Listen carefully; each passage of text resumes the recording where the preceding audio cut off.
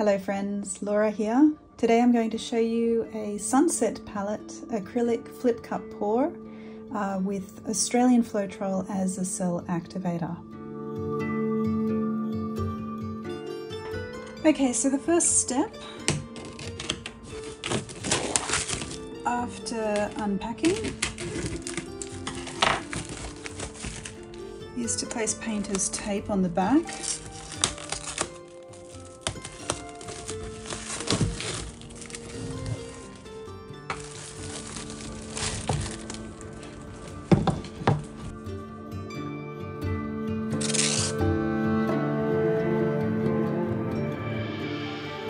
So the painter's tape prevents most of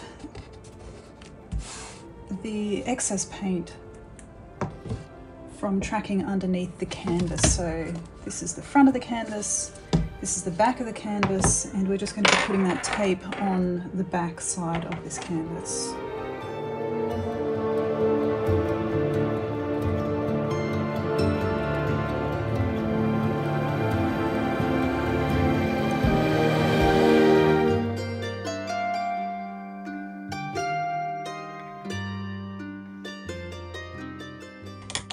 And there's our final edge. Just press it all down to make sure it's quite well bound, adhered. And next we're actually going to add these giant push pins.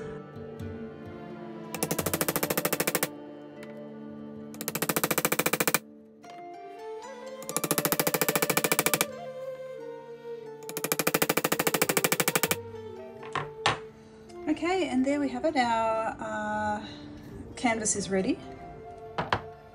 Okay, so I've chosen out some colours that I'm going to be mixing up with pouring medium, and I'll just start with the yellow here.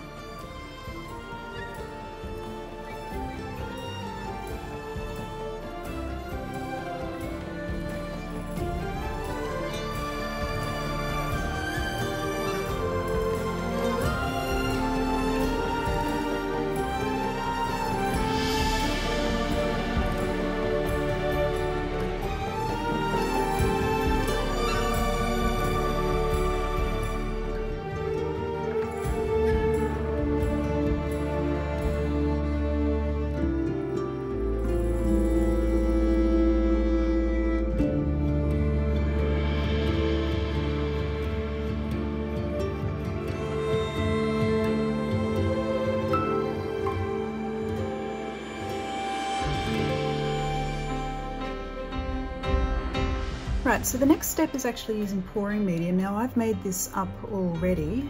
It's essentially 60% of a wall paint from Bunnings, and it's a neutral untinted wall paint, although it is actually partially white.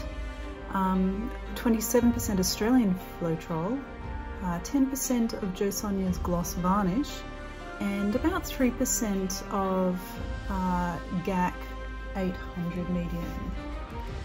So this is my preferred pouring medium at the moment. Gives me a really nice consistency.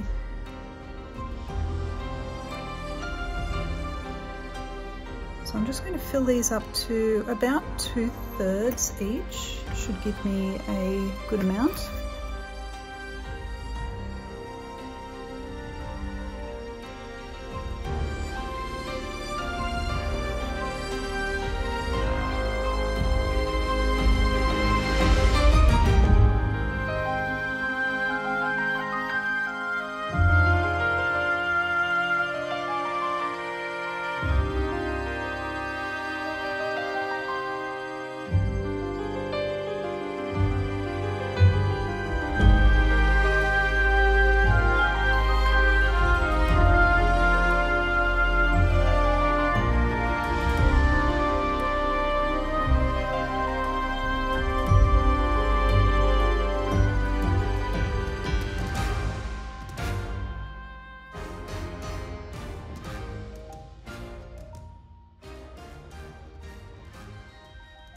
And you'll be able to see, hopefully, the consistency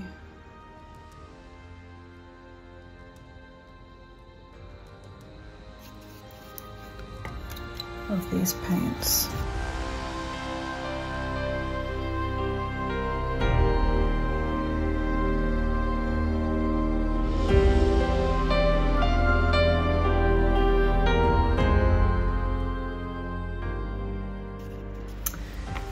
Okay, so that is all of my colours, and the next step is actually to take my cup, and I'm going to be layering this, and I'm going to start with a cell activator mixture. So this is essentially 1 part Amsterdam Titanium white, 4 parts Australian Floetrol. It's your typical mixture. I just need to give it a little bit of a swirl first. Putting some of that into the base of this cup to start with. So just covering that base. And then I'm going to layer it. Now this is one of the tricky parts of this process, is deciding how to actually layer these colours. And I've got a sequence of colours that should work quite well together. I just don't really want to have these two colours, the yellow and the purple matter, right next to each other, so I'll try and avoid that by using the white and the gold as well. So I'm going to put some of this purple matter in first, followed by a bit of gold. And I'm going to do a little bit of layering to add some more of that cell activator, because I like a really kind of layered and fairly thin effect with my paintings.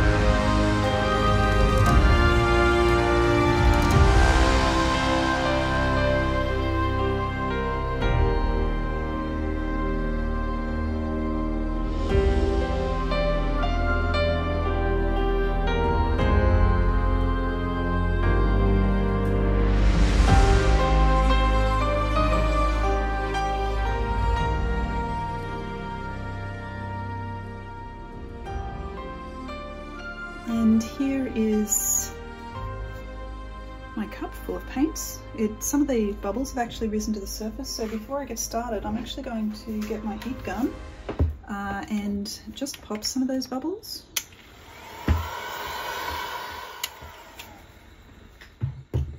Because the fewer bubbles that I can actually have during this process, the better. Okay, so I'm just going to do a simple flip cup. You can see we've got some beautiful cells coming out here already. Leave that for a few seconds and then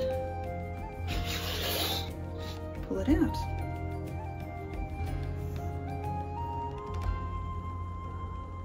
So we did end up with just a little bit of mixing there between that burgundy kind of purple matter colour and the yellow, so that's just a little bit complicated in there.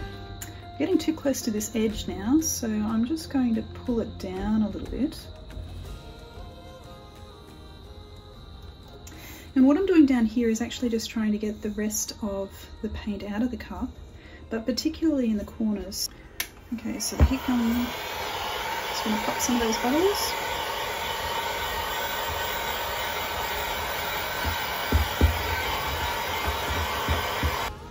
Okay, now we need to tilt a little bit.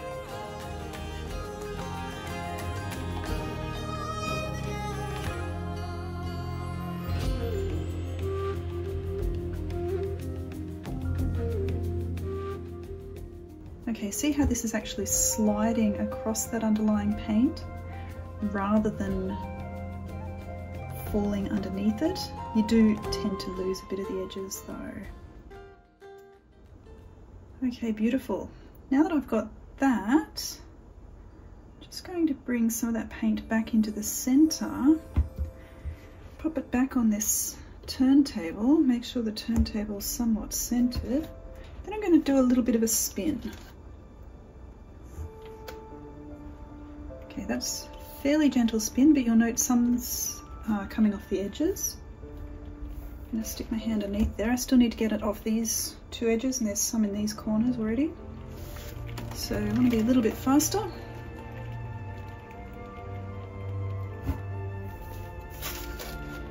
And I seem to have missed this corner down on this side, so I'm just going to gently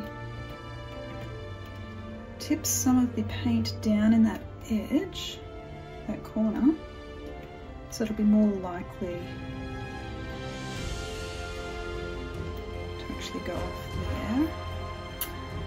Okay, I think that's fairly good. Now I just need to spin this again.